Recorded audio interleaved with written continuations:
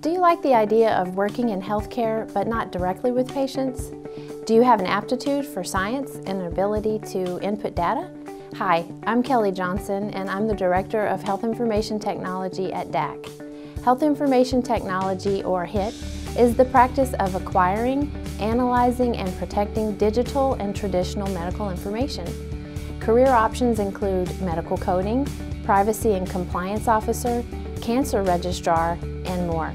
This field is expected to grow 8% over the next 10 years, much faster than the average for all occupations.